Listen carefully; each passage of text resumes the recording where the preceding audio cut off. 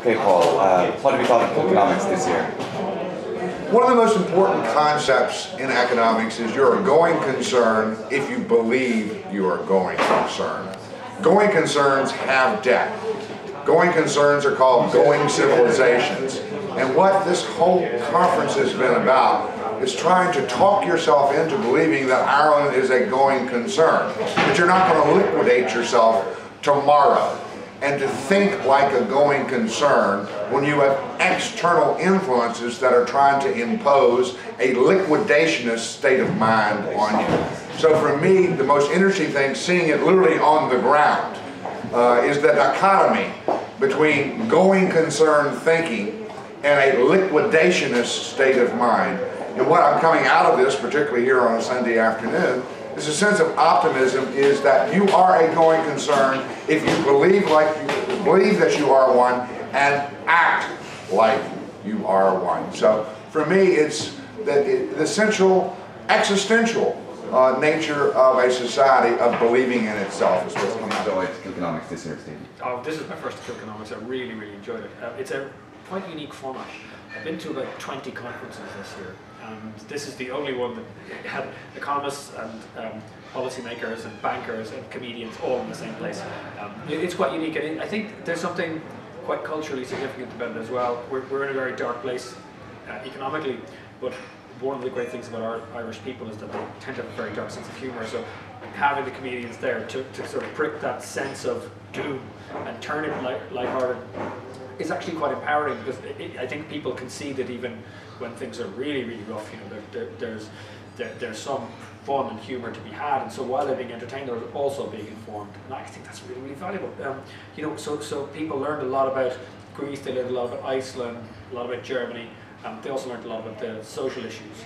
And I think, for me, that level of engagement with a very, very engaged public anyway, you know, it's actually pretty rare. It's not, you know, normally it's sort of the sage on the stage ranting out PowerPoints, and this was far more interactive, and that's brilliant.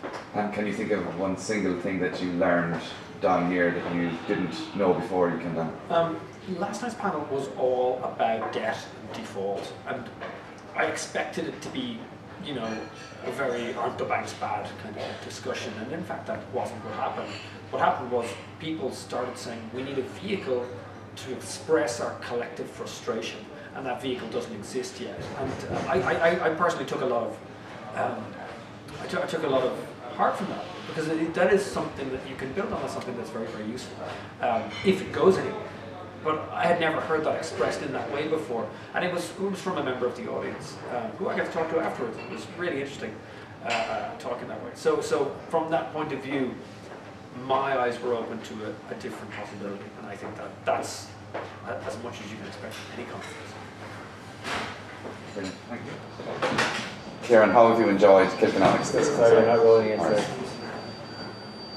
That was a preview of the question. Perfect.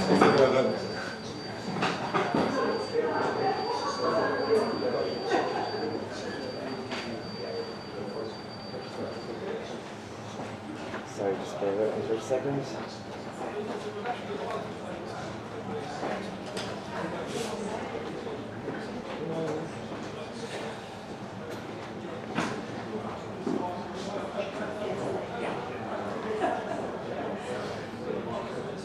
Okay, rolling. So, Kieran, how have you enjoyed Kilkenomics this year? Do you know, this is the first time I've been to this event, and I have to say to you, I've thoroughly enjoyed it. Well, maybe the audience hasn't, but I've really thoroughly enjoyed it. It's the mixture. It's the mixture of dealing with serious issues in a sort of light-hearted way, but the most important thing is those issues are discussed, and it's effective. Because, you know, if you had a 1.5 hour presentation with a whole lot of boring people like me around generally, you know, people would have a attention span of about 20 to 25 minutes and they just forget it. But in this light-hearted approach, I think it's perfect. I've never seen it done before. I don't know whether this is unique or it's done somewhere else. Because most of the stuff I do is sort of deadly boring people like me around. So I think it's been hugely successful, and I commend David and his team for putting this thing together. Second question, can you think of over the course of the last couple of days, what is the single most interesting thing that you've learned yourself since coming here? Well, as you know from the previous panel, I was focusing on Ireland because that was the discussion point. And I think the most important issue is that I do not think that the population over here and annual leaders have actually realised where they are right now and what they have to do. And a lot of people have been saying, well, they're not there yet, but I don't understand why they don't understand. I'm not answering that question, but I'm just saying I just don't understand it because it doesn't make sense to me. Because something has to be done right now, and you guys have got the leverage to do something right now, and you should do it. The problem is that people seem to not understand focus. Yeah, we have this panel, and I thought the most important point, and of course I would, is using your leverage to do what you have to do. But then we have people talking about social issues. Now, they're very important. But that's not what we're talking about here. We've got 10 or 15 years, people can write books about this crisis or whatever. Right now, what you have to deal with is the crisis which Ireland is facing right now and focus on it. And I think I've learnt that is not quite there yet, which is a bit of a negative, but I don't think you have a choice and people will have to take that decision pretty soon. Right. Okay, I'll let you go. Thanks very much. Thank you. Yeah, that's great.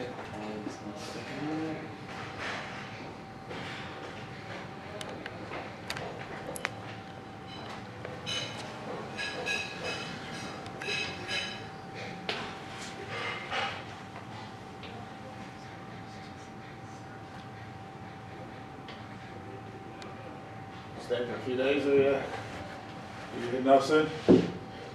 You're staying tonight? I'm good to go. Yes. I'm good to go. Okay. Bill, how have you enjoyed Kilkenomics this year?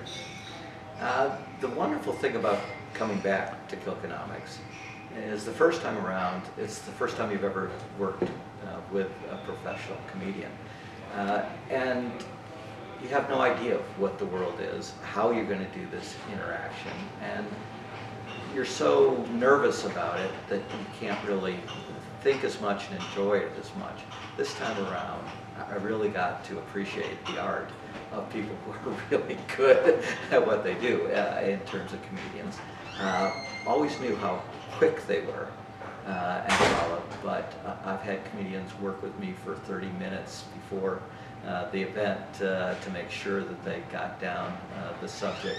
And the sense, this is the one that really mystified me. We can't see the crowd, but they have almost a perfect sense of what's happening in the crowd, how to move it along, when to put the zingers in, when to go to seriousness. And that art, this time around, I'm able to appreciate a lot more, and it brings out something that keeps the audience engaged, and engaged in a way you're talking about really serious things, and people enjoy it and are even willing to pay money for it and are happy at the end that they paid that money. So I've been able to appreciate the experience a lot more this time. And can you think of one single thing that you've learned, apart from the art of comedy, that you've learned this year that you didn't know before you came down to Kilkenny? I don't claim to know the art of comedy. I claim to appreciate it more and know that I don't have those skill sets and such.